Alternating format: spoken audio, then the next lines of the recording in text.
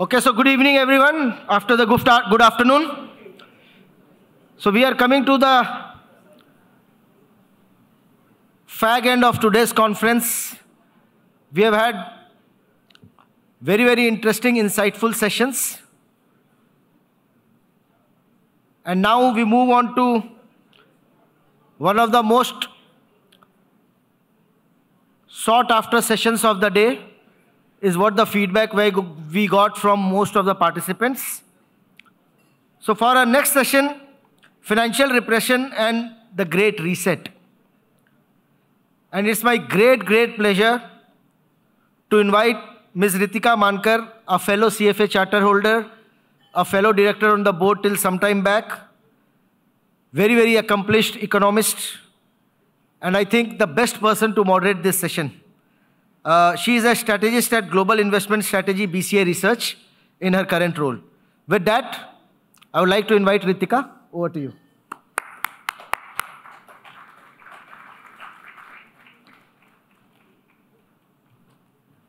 Good afternoon, ladies and gentlemen. I know I and Russell Napier are the only two people keeping you away from Saturday night. So I'm deeply, deeply aware of the responsibility I'm shouldering, and so is Russell. Before I get into, try to do justice to Russell Napier's and what he is, we're going to do a quick poll, and I'm going to request everybody here to make sure that the camera points towards the audience so that Russell can see the response to two questions that I'm going to raise. This is my ploy to shake you guys up, to make sure that you guys don't miss out a single point of what Russell Napier is going to tell you.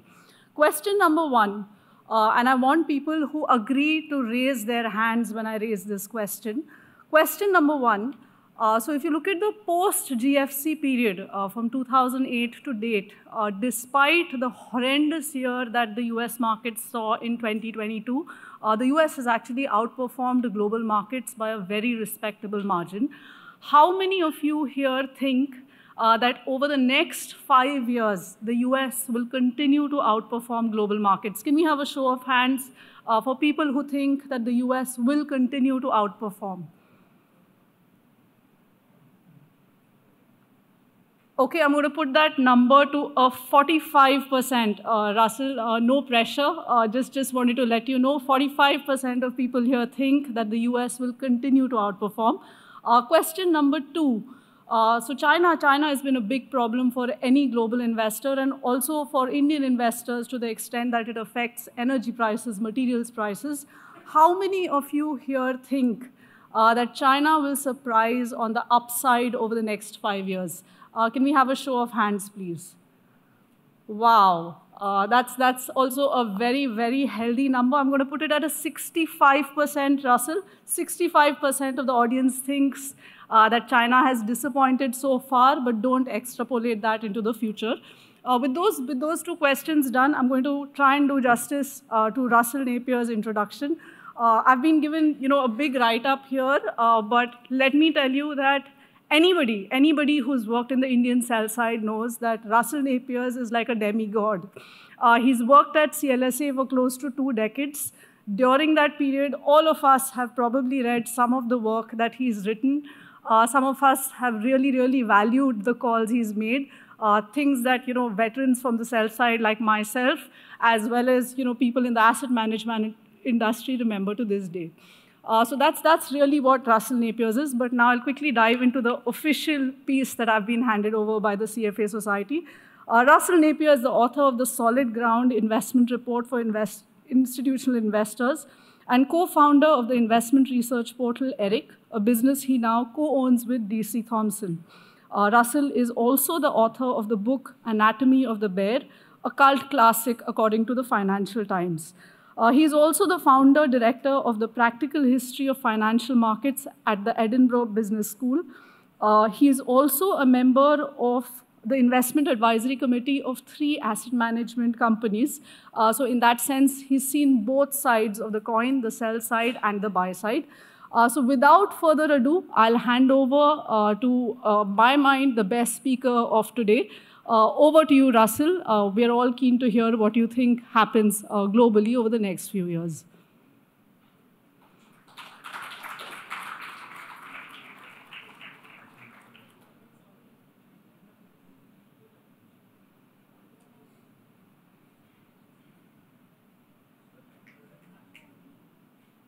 also formed and run, and there is one in India, in Pune, at the Flame University, which is a business and financial history library. Russell, if I could just stop you here for a second, if you could just start from the beginning now, because the audience started hearing you just 5 seconds ago. Okay, thank you very much, Ritika, for that very kind introduction. I would just add to it the Library of Mistakes, which is a business and financial history library. And of course, I would add that because there is one in India, in Pune, at the Flame University. Thank you again. The financial repression recording in progress is something you may have heard a lot about in recent years. I'm going to update you as to where we've got to in terms of financial repression. Think of it as the license Raj. The license Raj was financial repression, and I know there'll be some of you in the audience old enough to remember it. The good news is it's not coming to India. The bad news is it's coming to the developed world. That, I think, hopefully frames what's coming next, and hopefully frames the opportunity in some markets and the risks and threats in others. It even comes to the United States of America, which is one of the reasons why I disagree with those who think the US will outperform. So here is where we are in the world on a macro perspective. I'll then give you the conclusions from a micro perspective where you should be investing. World financial debt to GDP is at a record high. This is the government plus the non-financial corporate sector plus the household sector. It's never been higher in human history. Now, that's an extreme point, and I think it should get us thinking about extreme outcomes. And what I see in the marketplace today is people not thinking about extreme outcomes. What I see people thinking about are business cycles, where we are in this cycle, when does the Fed pivot, where does growth go, where does inflation go? These are clearly important questions, and I will do my best to answer them. But there's something bigger going on here, which is a structural change. A change domestically in most developed world economies, and a change in the global monetary system, and a change in who runs monetary policy. Now, those will be the biggest changes that I've seen in my career. My career began in 1989. I'm going to talk about those today and put them in a context which hopefully is useful if you're investing in India or elsewhere in the world. Something peculiar has happened in the last 2 years. Just 18 months ago, we saw broad money growth at a 30-year high. Suddenly, after years of failure, we worked out how to produce money, or somebody worked it out. Was it the central bankers? My conclusion is it was the governments who worked out how to create money. And what they've worked out is something that they should have long known, that if they get involved in the banking system, directly or indirectly, by offering sticks and carrots, and if governments can control the growth in bank credit, then they can control the growth in money. Interest rates in that scenario become less relevant, as they were in the entire period from 1939 to 1979, a 40-year period, where monetary policy in the developed world really wasn't run by using interest rates. It was run by the governments intervening to steer the growth in bank credit and money supply growth. That revolution is underway, but is ignored. And the fixation on central bankers, I think, is dangerous because we're missing the real story. That's what a financial repression is, and I'll talk about how that works. Ultimately, we get to yield curve control. You hear a lot of talk about the everything bubble. All assets are overvalued and all of them must fall. Well, there is one bubble that rules them all, and that bubble is in government debt, because I can tell you that in the summer of 2020, the price of government debt had reached a 5,000-year high. A 5,000-year low for interest rates for the public sector, but also for the private sector, occurred as debt to GDP reached an all-time high, and that is our one problem. Now, there are only two ways you can look at the future. Either the governments of the developed world allow the bond market bubble to burst, allow nominal rates to reset to a level that is commensurate with inflation, which is what's in the textbooks, that interest rates will reflect inflation expectations. They either allow that to happen or they don't. I think everybody today is working on the basis that the bond market is largely a free market, a market where the price will be determined by the market. I disagree with that. So I'm in the other camp, the camp that says the bubble to rule them all will not be allowed to burst. And therefore, we need to look at asset prices in a very different way than we have for the past 30 years. And the way you stop it from bursting is financial repression, or let's call it the license Raj. Therefore, we live in a world of higher than expected inflation, lower than expected interest rates, because the two are disconnected as we move away from the market system. And the consequence of that is that equity prices come down more slowly. They don't collapse. Now, this is really important because really the last three downswings in the business cycle in the US have been associated with a collapse in the price of equities, whether that was 2020, 2008, 2009, or 2001 to 2003. And we've come to believe that that is normal, that recessions in the US come with the risk of deflation, they come with the risk of bankruptcy, and therefore equity prices can fall incredibly rapidly and valuations can come down rapidly. But what I'll show you is that is not the history of the US stock market. There are other types of bear markets, and there are prolonged bear markets in which corporate earnings grow strongly and equity prices come down anyway. That is what I think the outcome for the US is, and it's one of the reasons why I think it will not outperform over the next several years. But the prime reason is its starting valuation. So here are the consequences from financial repression before we get into the arguments.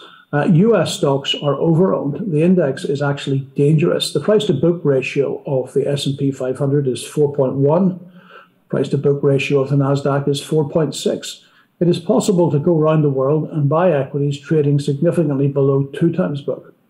Many of them with return on equity not dissimilar to the S&P 500. Most of those would be in the emerging markets. You will be aware that India has a much higher price to book ratio.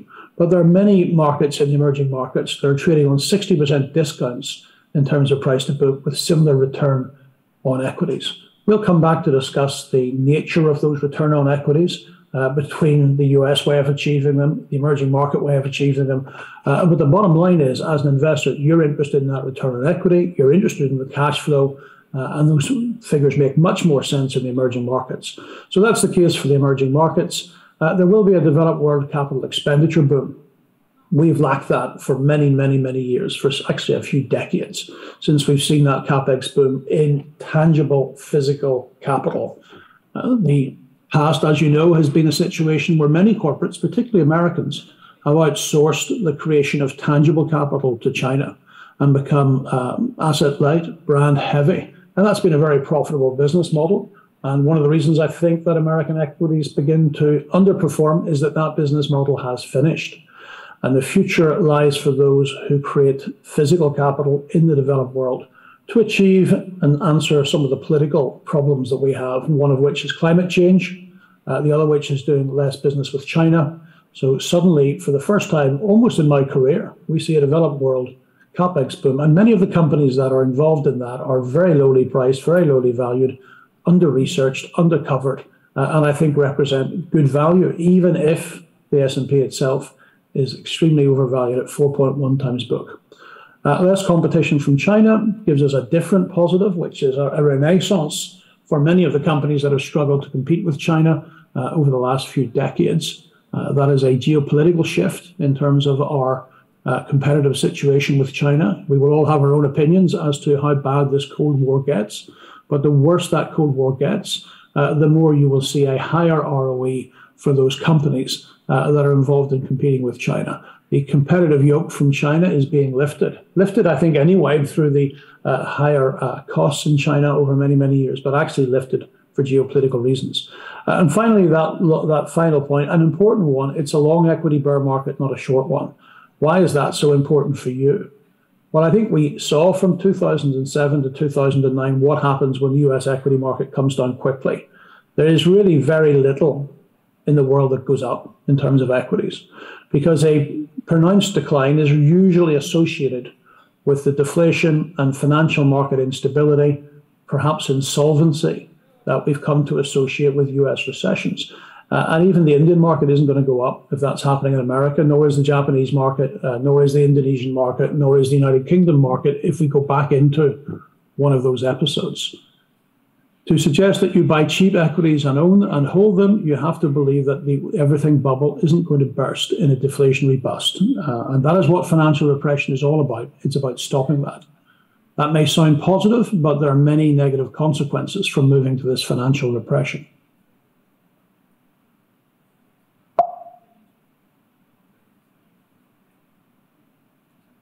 A chart you'll be very familiar with, which is the cyclically adjusted PE, the Shiller PE for the US market, going back to 1881. And I'm sure you all know this, but it is the 10-year rolling average of earnings of the S&P rather than the current PE using current year's earnings or the forecast PE using next year's earnings.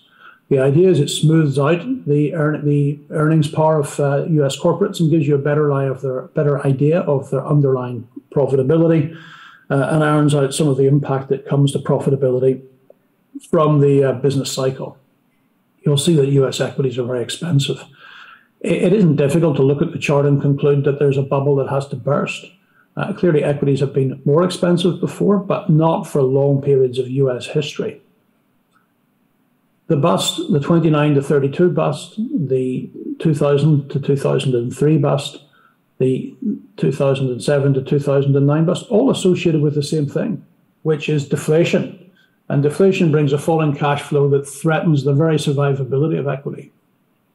But have a look, there are two very long-term bear markets in this chart, 1901 to 1921 and 1966 to 1982. They both took a long time. And what conditions determined this long, slow decline in equity valuations? Well, it was a surprising inflation, not the surprise of deflation, but the surprise of inflation. And therefore, over that very long period, a surprise in the discount rate. The discount rate went to levels that people had not contemplated in 1901 or 1966. And therefore, you lost money not because corporate earnings came down. Corporate earnings were strong through both periods. You lost money because the valuations came down. Now, we can go back to 1966 and say, well, what had happened if you'd bought equities at low valuations, reasonable valuations? The answer is they would have protected you from the ravages of inflation. The lesson from the 1970s is not that equities do not protect you from inflation. It's that overvalued equities do not protect you from inflation. So looking at the S&P 500, it isn't difficult to say that if the future is higher inflation, so it's not higher than the current level, but it's higher in sustainable inflation than we've been used to for the last 30 years, then the long-term decline in the valuation is the risk for the S&P. That is independent of earnings. Earnings could do well, and earnings did do well in nominal terms from 66 to 82. I show this to show that there is another way for overvalued equity markets to become cheap. It doesn't have to be the great bust. It can be a longer, slower decline with its own challenges, but it does open up opportunities for profit if you can find cheap equities. Going back to 1966, there were equities that outperformed over that long period. They were called value equities.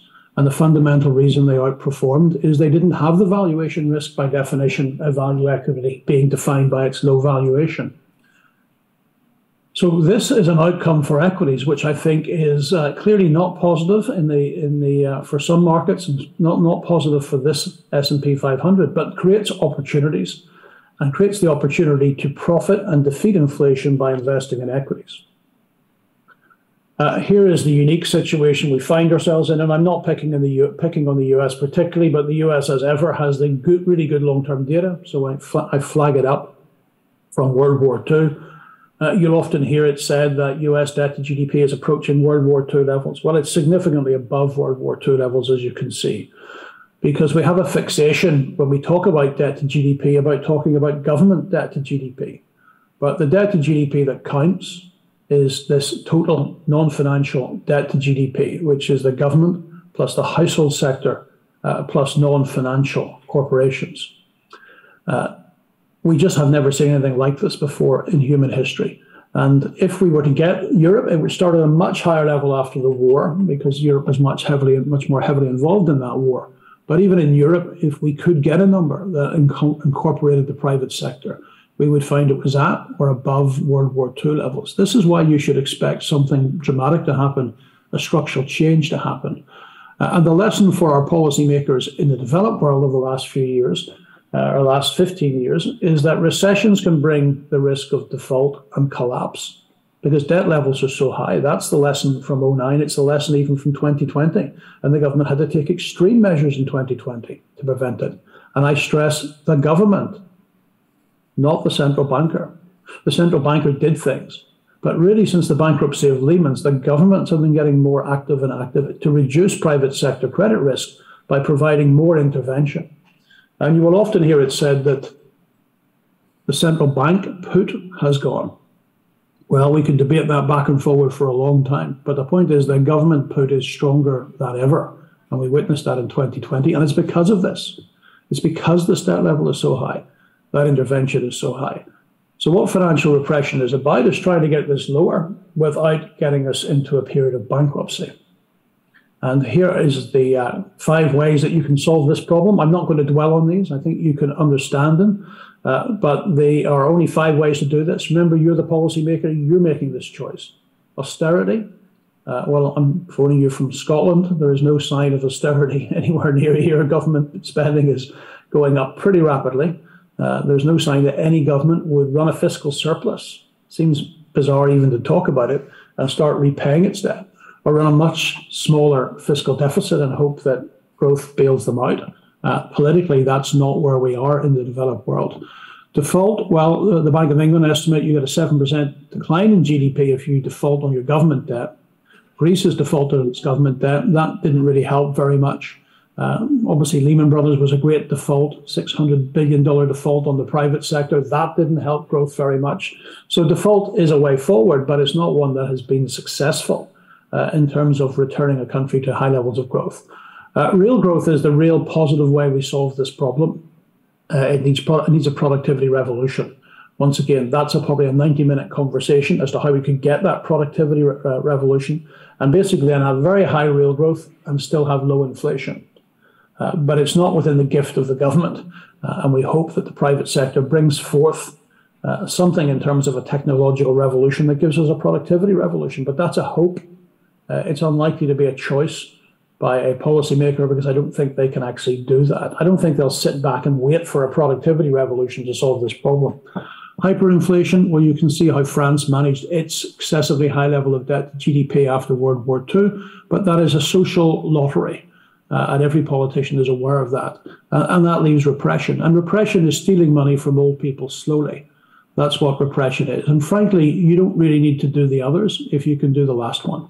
And the last one clearly has social ramifications, but those social ramifications are much smaller than hyperinflation, default, and austerity, and that is the world we're moving into.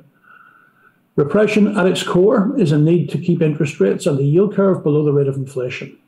You think you know how that's done because the central bankers have been doing that now for quite some time. But ultimately, it cannot be done by central bankers. And this is where Japan and what's happening in Japan is really very, very important. We have seen and are seeing day by day the consequences of a central bank attempting yield curve control in a period of high and rising inflation. And it isn't working. It's forcing the central bank to buy more and more bonds. It's forcing a rapid expansion in their balance sheet. It's forcing a creation of high-powered money. And if you think of the antithesis of monetary policy in a period of rising inflation, it would be holding down interest rates and having great growth in the central bank balance sheet. And Japan is choosing both of those. And that is not sustainable. Most people are forecasting that they have to back away from that they have to let interest rates go up, that the bond yield will have to go to a higher level. And that is the only way out of this. But of course, it isn't the only way out of this. The other way out of this is financial repression. And that is forcing your savings institutions to buy government bonds at a yield you dictate. Now, things are coming to a head in Japan. So if this forecast and this discussion on financial repression is to be correct, then maybe we're going to get some evidence of that coming out of Japan really quite quickly as the third option. Don't keep yields low and keep expanding your balance sheet. Don't let yields go up. Force the savings institutions to buy government bonds. Now, I don't have time to discuss the near-term implications of that, but one thing to leave you with. The Japanese institutions own $2.2 trillion worth of foreign currency bonds and $1.8 trillion worth of foreign equities. The most likely asset they would sell if forced to buy JGBs would be foreign government bonds, simply because they're the most liquid. So that's the framework. If you think I'm wrong, you've got to pick one of these other options for the developed world and say which one of those it's likely to be. But repression is the least painful of a painful bunch of options for the government, unless we get that productivity revolution which would be most likely a technological breakthrough in the price of energy. So as I said, America is not alone. You can see where we are in terms of the rest of the world. America actually is down there pretty close to the average. Japan will not surprise you to know is much higher, but look at France. You know, this is a developed world problem. I have India at the bottom, and you can see that this number is exceptionally low for India. In fact, emerging markets, if we take out China, falls down close to Indian levels. There is a lesson from the Asian financial crisis. I think it may have been 25 years ago, but it has had a huge impact on most of Asia in particular to run with low debt levels. Look at the difference between the debt to GDP level of China and India.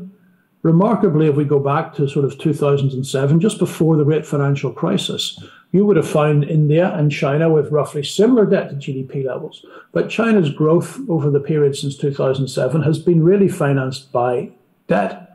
Now, there's lots of debt in India as well, but the pace of growth in debt in India has been marginal compared to the growth in China. This is the first time, probably post-World War II, that China has had a higher debt to GDP ratio than the United States of America. It had half the level of the US, roughly, in 2007. So the Chinese balance sheet has been transformed for the worse over those last years since the GFC.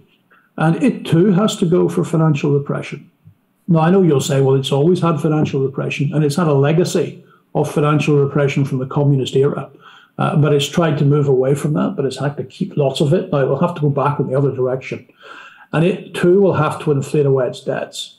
And I think one of the bigger conclusions from a financial repression and from this data is that if China needs to create enough money to inflate away its debts, it cannot do so with a managed exchange rate regime.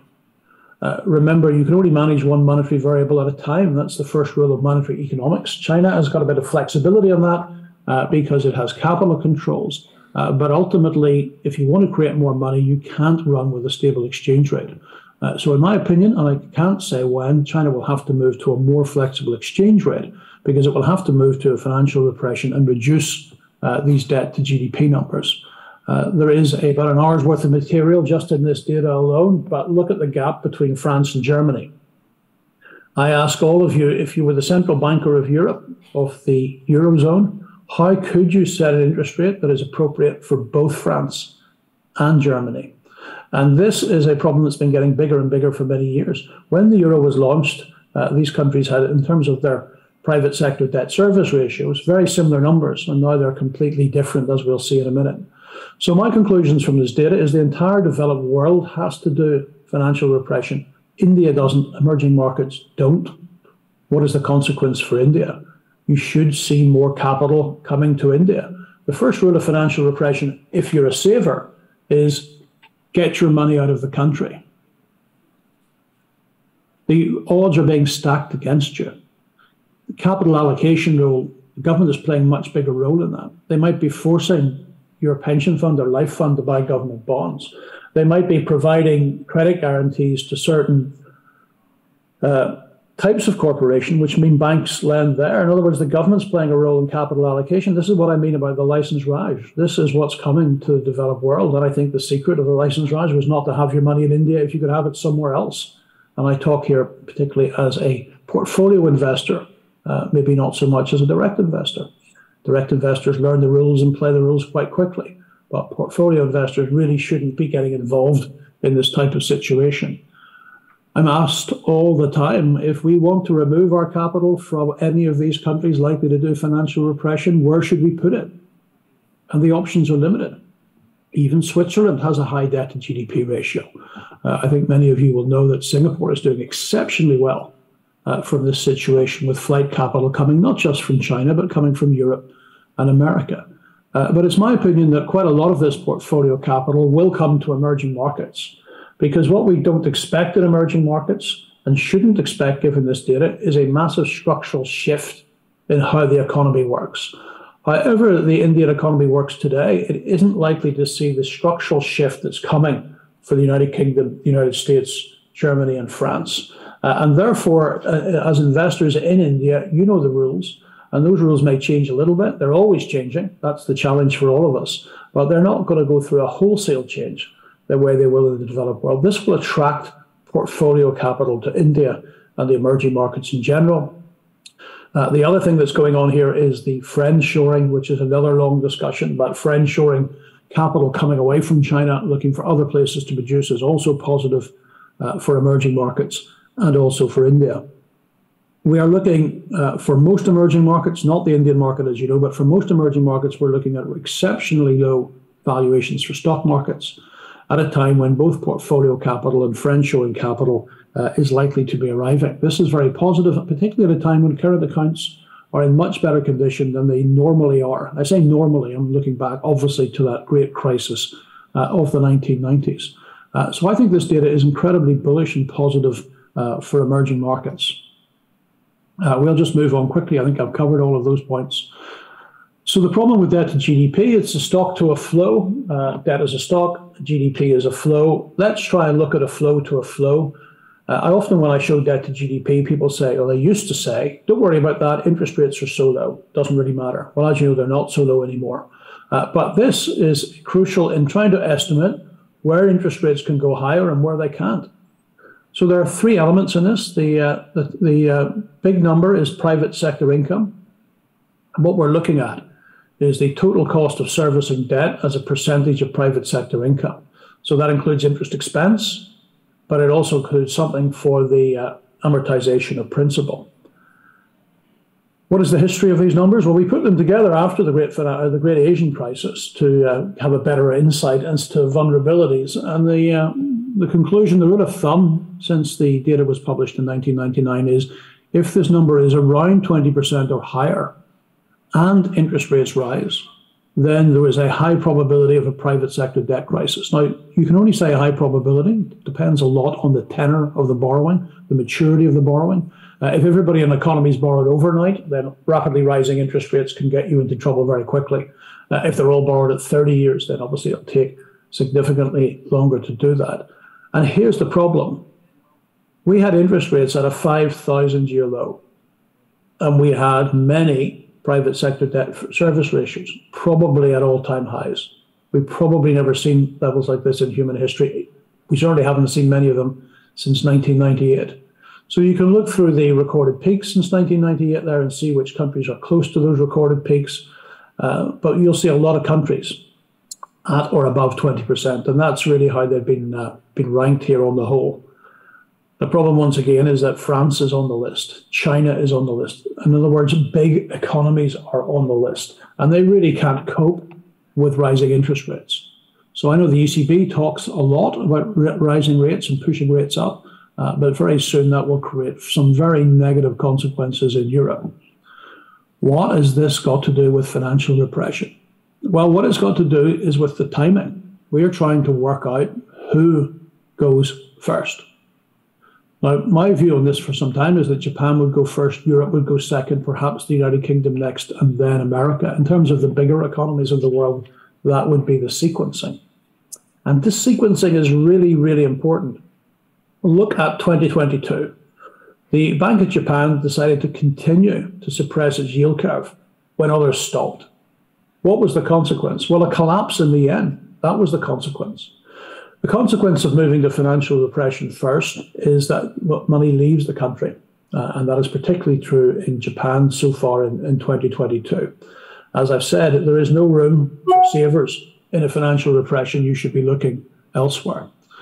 Now, if we start with Japan, at the bottom of the first column, you'll see that it's only at 15.6%, and a bit below its recorded peak, which would have been in 1998.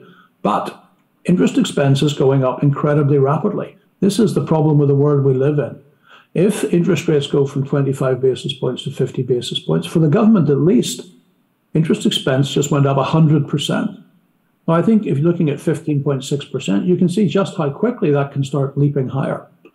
Now, the private sector of Japan was not really borrowing at 25 basis points. Its interest expense may not have doubled, but it's still going up at a rapid rate. And this number can get out of control very quickly. If so, then what about France? What about Sweden? What about Canada? The developed world simply can't cope with these higher rates of interest, and therefore we won't get them. We won't get them. Central bankers will not inflict them, and the bond market investor, even if he's really concerned about inflation will not be allowed to inflict them upon the economy. They will have to be stopped. And that's what financial repression is. And there's the problem. You force savings institutions to buy government bonds and you force them to sell something. And we have to work out what they sell. And equities will be on that list. So when I talk about an overvalued US stock market, you might think, well, if the valuation's coming down, that's going to have to be via higher interest rates. But it doesn't have to be that way in a financial repression. The force that could bring down valuations over the long term, and relatively slowly rather than a great crash, because earnings would be doing well, is the compelled liquidation of equity portfolios by savings institutions forced to buy government bonds. The price of money is the truth, and the truth is the developed world can't handle the truth, and therefore they will suspend the truth.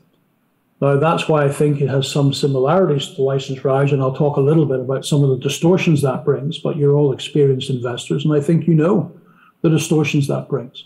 Back to our table, and let's look at the second side of it. Once again, if we're looking for countries that don't have this problem, we are in the emerging markets: Indonesia, Mexico, maybe Poland, India, obviously, Hungary, Czech Republic, South Africa. You know, these are incredibly low numbers. It's the legacy of the Asian financial crisis that Asia in particular has decided to progress without very much debt. So just to bring this up to date a little bit, who's making any progress in getting rid of the debt? Okay, so we're coming out of COVID.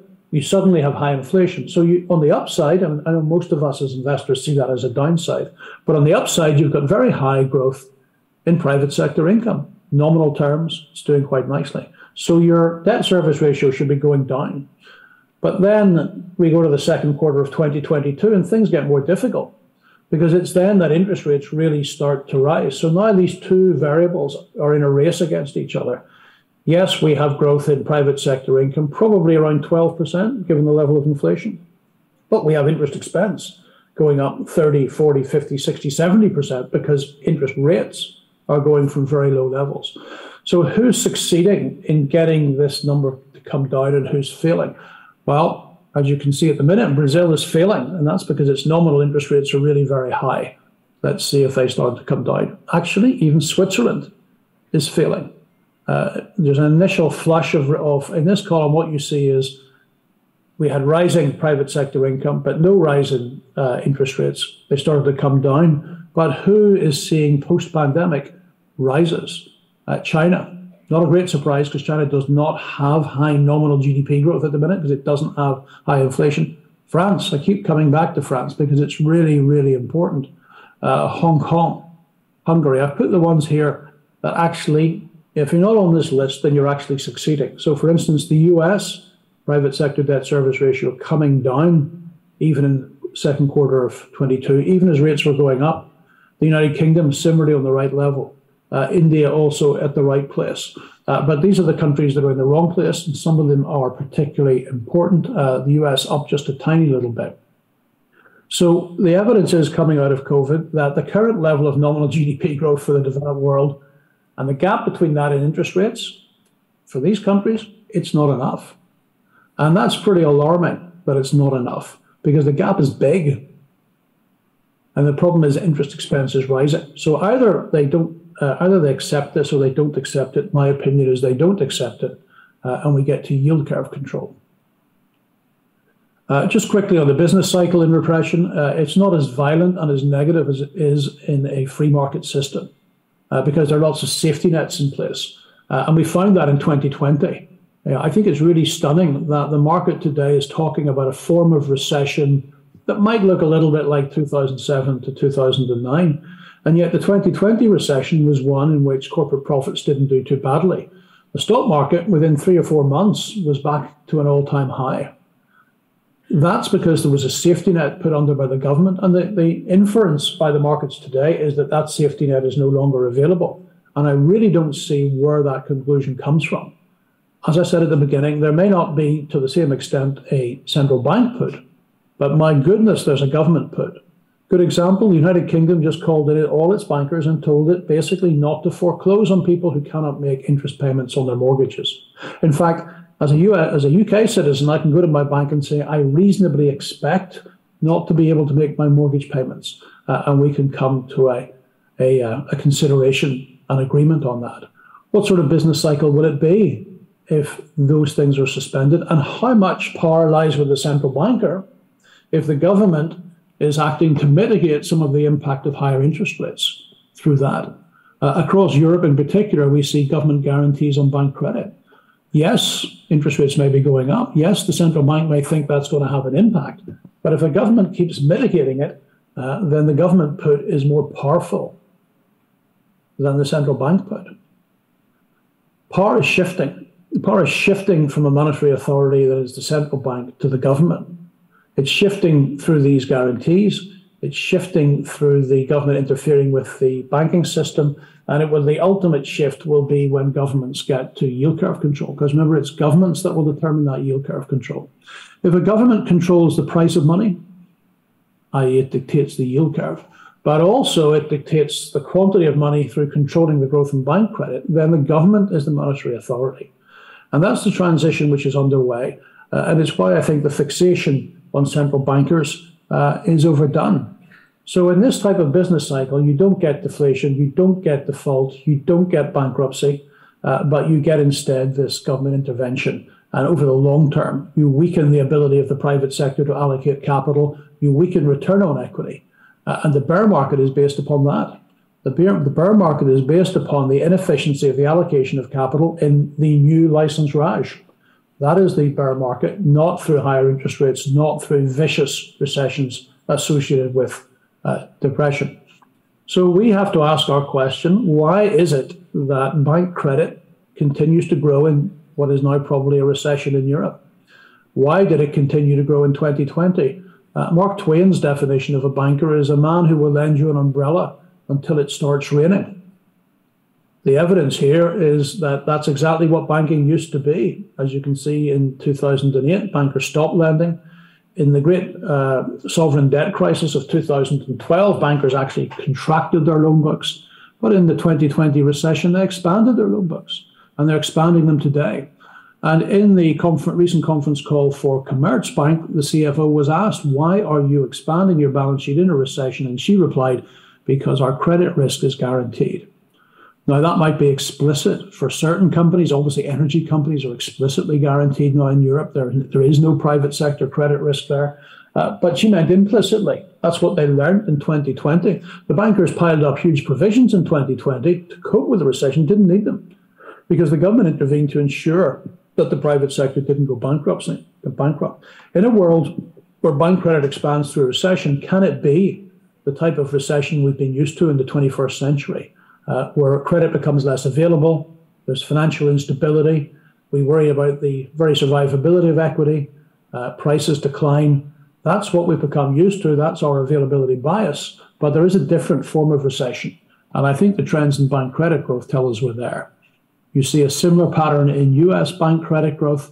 This has just started to roll over in the last few weeks, so we need to keep a careful eye on it. But once again, through 2020 and through 2022, bank credit growth expands. This is not what's supposed to happen. We have to really, really ask why. And my opinion is because of the intervention of the state. It changes the nature of the business cycle, and it changes who runs monetary authority. I'll let you have a look at the data, but I'm really putting this up to show every recession since World War II and the impact on S&P 500 EPS.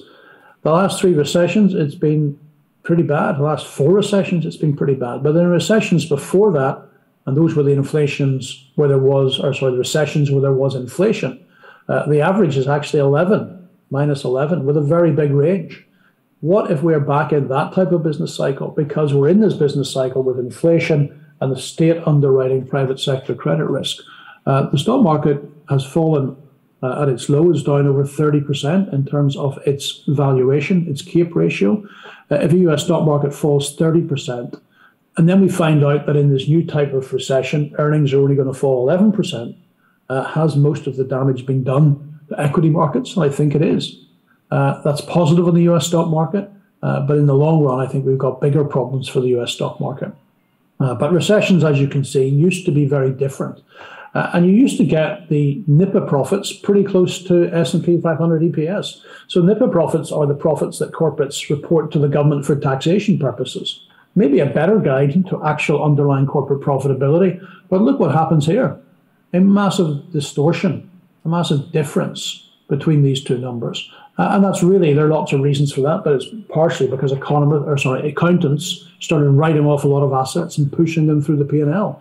That wasn't a difficult thing to do in those types of recession associated with deflation, bad debts, and financial instability. But it's a very difficult thing to do if you live in a recession that comes with inflation. So we might find the trend in earnings being more like this than this going forward.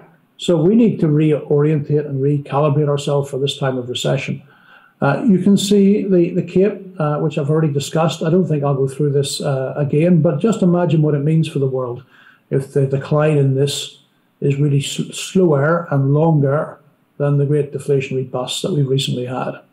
So here's what you expect. This is the menu. I will speed up now. You should expect interest rates no longer to be linked to supply and demand, but to be politically mandated. Capital controls so far have been an essential tool of financial repression. You will know that from the history of India before 1991 in particular. Compelled liquidation of equities forces down equity valuations. There is a real question as to whether the euro can survive. Financial repression in the United Kingdom takes power from the central bank to the government. But in the European context, it takes power from the European Central Bank to 20 different governments. Now, that is not a centralization of monetary authority and is very dangerous for the survivability of the euro. That's not a quick thing, it's a slow thing. And slitting away debts is very bad for fixed interest securities. You shouldn't own any of those. Some corporations benefit more than others from higher inflation, mainly because they have an element of fixed cost, whether that's depreciation or interest expense. The end of increased competition from China, which is a Cold War geopolitical call. It's not really an economic call. It's one you'll have to make for yourselves. But if it comes, then there are many, many industries in Japan in particular that are reinvigorated, that have really struggled to compete with China. And you should be looking into Japan. Can emerging markets ex-China avoid repression? Yes. The debt levels are at such a level that whatever the structure of the Indian economy is, it can run with that for many years to come. It may even get better. There may even be less government interference. There might be a bit more, but it doesn't have this sea change.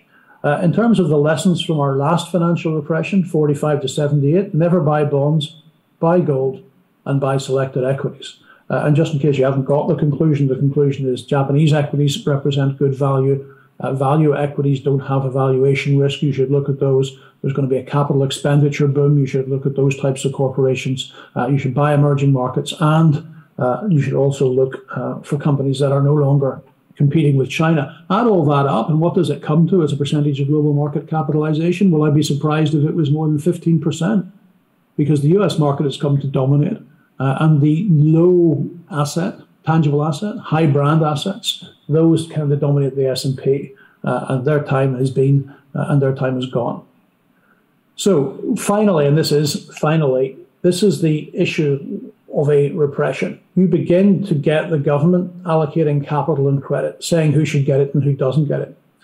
So keeping private sector current on its debt, which we've already seen in the 2020 recession, will be good for banks. And using the banks, as is already happening, to get credit flowing where the government wants it is also good for banks. So the credit risk of banks is much lower than we think. The loan growth of banks will be much higher than we think. Their margins will be reasonable. Their valuations are okay.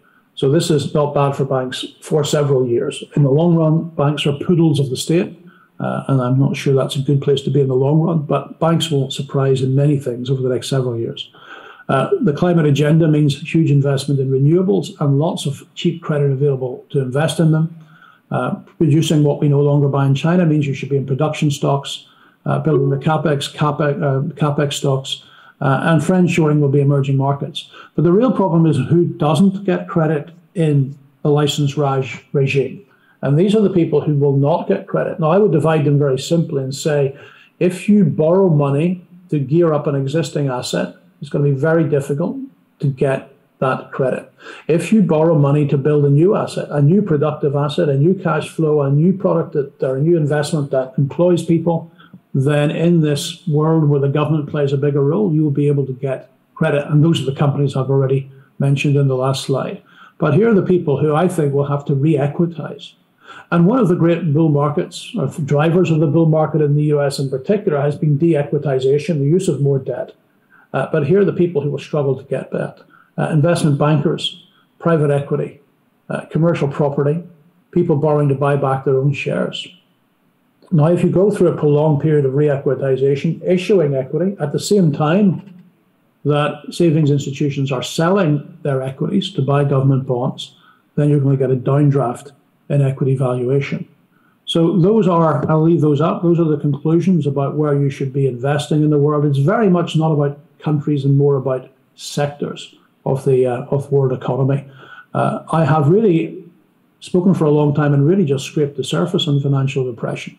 But for those of you in the audience old enough to remember the license rounds, you will remember what happens when governments get involved in the allocation of credit and capital, and the manifest distortions that occur in any economy when that comes along. And I think, in conclusion, the good news is India avoids it. The bad news is most of the developed world gets it. So, Ritika, on that rather alarming final conclusion for everybody who's still around on Saturday evening, I'll hand it back to you for Q&A.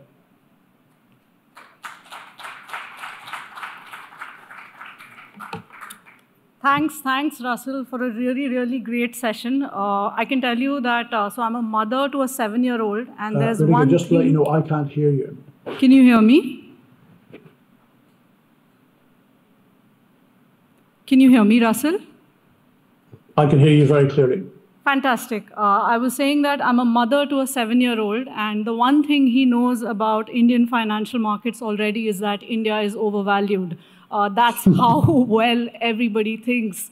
That's how much everybody thinks India is overvalued. So thank you for giving us, a fresh perspective on India to start with, because now we see India in a very different light as compared to the very short-term picture, which can be focused on relative valuation multiples. You've given us a helicopter view of how you need to look at an emerging market like India. With that done, I'm going to request everybody to punch in their questions. I think I should highlight to you that there's a lot of large asset managers who will pay a lot of money to ask Russell questions. Thanks to CFA Society India getting Russell to speak to us at this conference, you can ask these questions fully for free. So do make the most of this opportunity. And we already have some questions that are ready here, so I'll dive straight into them. I think one question that we're getting from a lot of people in the audience is about Japan, Russell. And I think, to summarize all the questions that we're getting, here's the situation that Japan is dealing with. Like you said, they're loaded to their eyeballs with debt. Whether you look at government debt, whether you look at private sector debt, they're loaded to their eyeballs with debt. The good news, perhaps, is the fact that inflation seems to be coming back. Because like you said, if you want to pursue financial repression, one of the prerequisites of sorts is to have a degree of inflation. But the complication is that interest rates are rising. I mean, you've gone from negative yields to positive yield territory. Until the BOJ did nothing last week, you were also crossing 0.5% of the 10-year JGB. So that's complication number one. Interest rates are clearly rising and heading upwards. Complication number two is that Japan is already pretty financially repressed. You could make that argument to the extent that the Bank of Japan owns 50% of government debt. 50% of the assets held by Japanese banks, ladies and gentlemen, are in fact in government debt. So that's complication number two. You're dealing with a country which already has a lot of features of classic financial repression. And finally, it looks like the private sector deleveraging cycle in Japan is coming to a close. The private sector wants to actually borrow more and more money. So your views, Russell, on Bank of Japan, on Japan, what happens to this fairly large developed market over the next few years? Yeah, I think you've made some really important points there about interest rates and the sensitivity to rising rates. So I think most people are of the camp, they can't continue to do what they're doing, so they will let interest rates go up. I don't think they can. I think the sensitivity is too great, and you've mentioned the sensitivity in parts of the private sector, but let's talk about the Bank of Japan itself. The Bank of Japan has a huge portfolio, this is its assets, which is going to be yielding a low yield. And if they start putting interest rates up, their liabilities should be at a much higher yield than the liabilities of any central bank or commercial bank reserves. So let's pick a 1%, which is a number I see bandied about in the market. You would have a central bank paying 1% on reserves and receiving 25 basis points on its portfolio. It wouldn't just be that there'd be a huge capital loss as you move from a yield of 50 basis points to 100 basis points on the JGB. You'd be locking in for a very long time a huge running loss. Now, there are other central bankers in the world who have had negative equity, and it really hasn't had a particularly negative effect. But the problem for the Bank of Japan is you'd be locking it in. It would be locked in for a very long period of time. So if we add together the problems that you've mentioned for banks, commercial banks, and the central bank, I think they can't let interest rates go up. Well, maybe they can attempt 75 basis points, maybe they can attempt 100, but inflation's now roughly at 4. And that's the financial repression I'm talking about. It's forcing, and what I mean by a savings institution, we should be very clear here, it's not a bank. A bank is a bank. A bank creates its own liabilities, can expand its assets, can expand its liabilities. We're talking about savings institutions, which are pension funds and life funds, and they have lots of assets that they could sell to buy JGBs. As I mentioned, the unfortunate thing is many of them are offshore. So it's interesting reading the commentary, because the commentary seems to be there are only two options: continue with the status quo, which looks highly dangerous, or let rates go up. There's a third option. Let us see in the next week or two whether that one comes to pass. It has a negative impact on everybody else's government bonds, but also I think something else might happen. I've been talking about this for a very long time. The feedback I get from my clients is that form of financial repression is so stupid that no government would do it. Well, if the Bank of Japan, or actually it will be the Ministry of Finance, if the Ministry of Finance goes to that option, I think people will look at France, at the United Kingdom, maybe even at the United States, and say, oh my goodness, there is another arrow in the quiver. And that is particularly bad for us. And they'll begin to contemplate, perhaps for the first time, that actually that form of financial repression is possible way beyond Japan. I mean, it's a big, big country with a big economy, and that's a huge structural step. And it will waken people up to what governments will do to stop that bubble from bursting. It's not a bubble that can be allowed to burst, full stop. I don't make all my forecasts with necessarily a very high degree of confidence. But I would say to you that the government bond market cannot burst, cannot be allowed to burst. And we might see that within days, if not weeks, in Japan. And the Ministry of Finance will declare the yield curve, not the Bank of Japan. And then we'll also realize that finance ministers can play a huge role in setting interest rate policy. And that will be another great wake-up call for people in the rest of the world. Right. That's a really interesting perspective. I'm going to jump straight into the second question. So, Russell, you and I are probably a minority in this room as strategists, but there's a lot of stock pickers in this room. There's a lot of sector allocators in this room. Are there any specific sectors globally that are looking good to you? That's something the audience wants to know. Your picks in terms of sectors that should do well in the short term. Yeah, so I've mentioned several sectors for the long term, which is banks, emerging market equities, capex stocks, people who compete with China. There is something kind of in common in there, and it's asset heavy. And in a world of inflation, you need to reconsider whether you should be investing in asset heavy. Remember, accountants play quite an important role in all of this. And in a world where the value of assets, tangible physical assets, is rising, accountants probably, if reluctantly, might have to raise the value of those assets. Obviously, there'll be depreciation to be considered. But intangible assets, it is not clear to me at all that they will go up. And if the intangible asset is goodwill accounting, then actually it's going to keep coming down. The other beauty of people who have tangible assets is they tend to have long-term debt against them, not short-term debt against them. So those are the types of sectors that you should be looking at. I think even in 2023, if I'm right about Japan and financial repression generally, we'll see real evidence of it in 2023. And then people will begin to say, well, what do I do if interest rates cannot reflect inflation?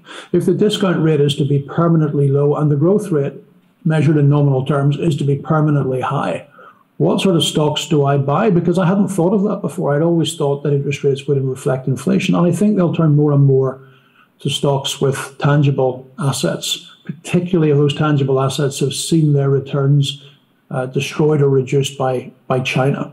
So there's quite a lot in that presentation for sectors. But if you sort of try and boil it all down, it's to go for asset heavy and to be concerned about asset light. And that's maybe over that 10, 15-year period, one of the reasons why the S&P does so badly is because we realize we shouldn't really be paying such a premium for those intangible brand assets. We should maybe be paying more for the people who physically produce those products as opposed to the people who own the brands. Right. I think that's a really key point, ladies and gentlemen, and it kind of stayed with me when Russell said this earlier as well, that the main reason why the US loses representation in any global index or underperforms is because the US has built brand-heavy businesses, while the rest of the world has managed to build asset-heavy businesses. And like Russell is saying, in a world where there is inflation, you want to be with asset-heavy businesses as compared to brand-heavy businesses. I think we are almost out of time, and I'll take up one last question that affects anybody and everybody around the world. So Russell, no pressure, but here's the question. What happens to the US dollar over the next few years?